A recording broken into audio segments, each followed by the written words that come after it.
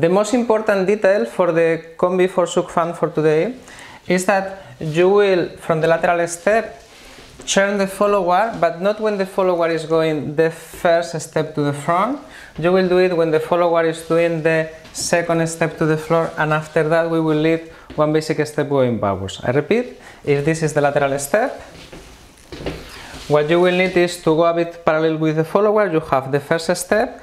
The second step you will rotate like it was a left turn, and after that you will let the follower go into the basic step, and you will cross the line to the other side, so you can continue doing the lateral step. For followers, important, after the third we are keeping frame in front, so your elbows is not going more than your side. We'll show this. A lateral step, and then it's coming. We have turn here, and now I'm giving a little bit resistance, and I'm letting my elbow a little bit in front of my body, so I can feel how I should go to basic step.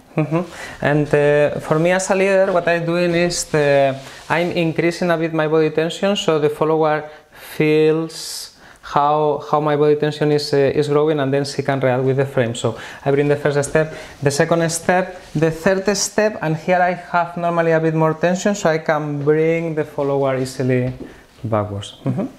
Okay, thank you very much.